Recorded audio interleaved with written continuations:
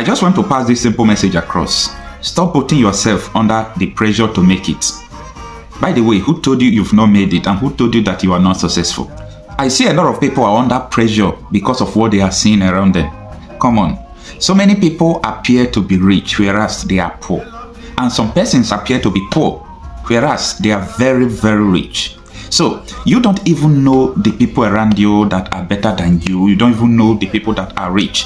Do not be moved with what you see, the flashy car, the Gucci clothes, and so on and so forth. The riches of people cannot be seen. People allow you to see what they want you to see. So when you are seeing what people are doing and you begin to think and put yourself under pressure that you've not made it, you will just miss everything. I want you to appreciate yourself. I want you to appreciate your hard works. I want you to even thank God for the level you are today. When you even think about 2 years ago, 3 years ago, you will see the difference in your life. So why are you so tensed and putting yourself under pressure because of what you are seeing? Be happy today, appreciate yourself, and thank God for what you have. Contentment is a great gain.